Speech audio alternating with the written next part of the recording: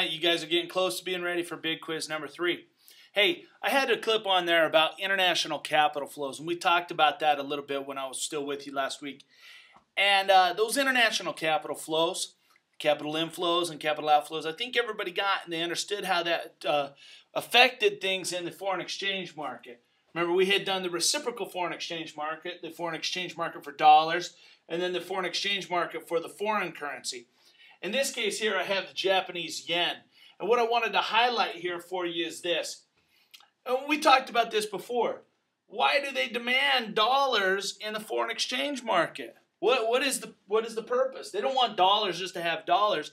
The Japanese that are demanding dollars in the foreign exchange market, they want dollars so that they can buy U.S. goods, services, and assets. Now, what do we call it when a Japanese citizen buys a U.S. produced good or service? What is that from the U.S. perspective? That's a U.S. export. X. What is it called when a Japanese citizen buys a U.S. asset? Remember, physical or financial asset. That's a U.S. capital inflow. So really, when we think about this demand curve is X plus KN, exports plus capital inflows. Now, remember the supply curve. It was kind of interesting because of the reciprocal market. That's really connected to the demand curve, the demand for Japanese yen. Because the U.S. citizens are supplying their dollars and willing to exchange those to get Japanese yen. So that supply curve, why do they want Japanese yen? They want to get Japanese stuff.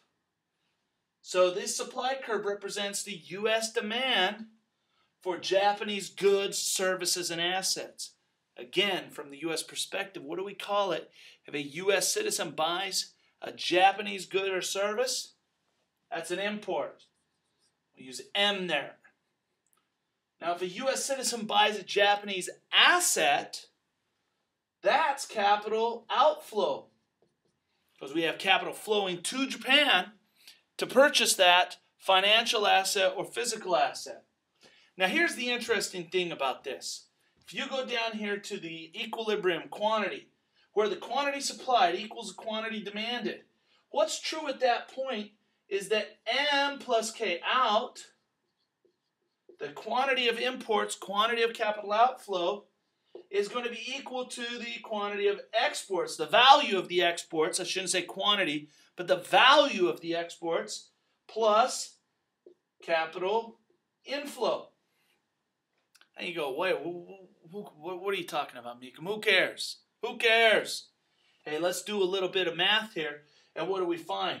If I subtract M from both sides and subtract K in from both sides, we end up with K out minus K in equals X minus M. You still might be saying, so what, Mecham? Who cares? Well, K out minus K in is net capital outflow. Our capital outflows minus capital inflow. That's net capital outflow, NCO here.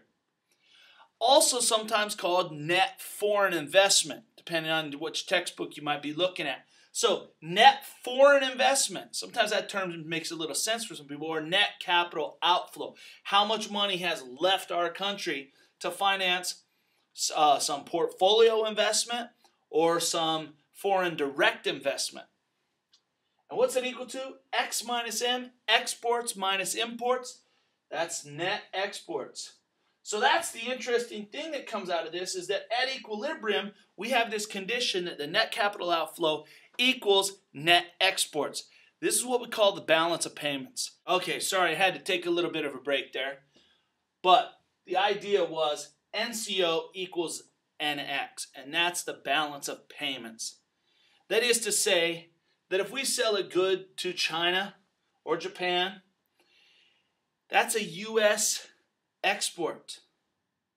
That means that somewhere a Japanese citizen has exchanged to get the dollars that they needed to buy that. So there's some yen out there in the foreign exchange markets.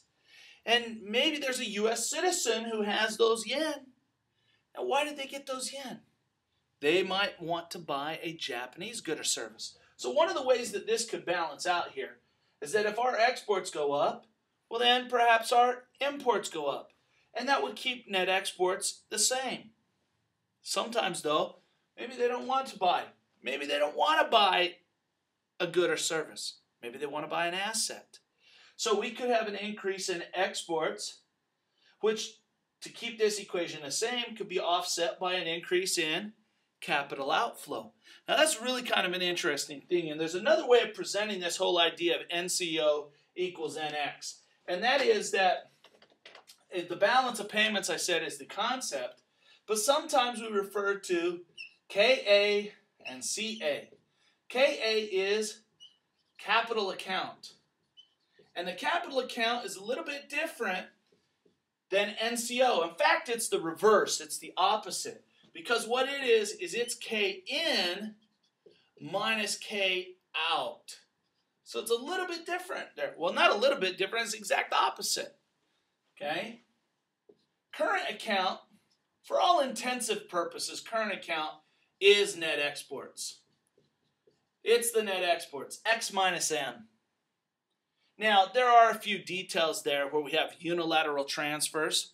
Unilateral transfers being like some foreign aid or some gift given or remittances that maybe a family sends back. Those kinds of things, though, are relatively small for most countries. And so the current account really for, maybe to be precise, we'll say approximately net exports, but very close. So we're going to just say that for now. Now, if NCO equals NX and the capital account is the opposite, K in minus K out, then what we find is this, KA, capital account, minus CA, I'm sorry, not minus, but plus CA, equals 0. That's the balance of account, which means that if we have a current account surplus, what does that mean? A trade surplus. Net exports is positive. If we have a current account surplus, then we must have a capital account deficit. So that would be negative in the same magnitude. Now over here, since NCO is net capital outflow, K out minus K in, it's not negative. They're equal. But over here, since we're adding those up, this is the more traditional form of looking at the international payments. Capital account, current account. If you've got a current account deficit, you have to have a capital account surplus. Capital account deficit, you've got to have a current account surplus.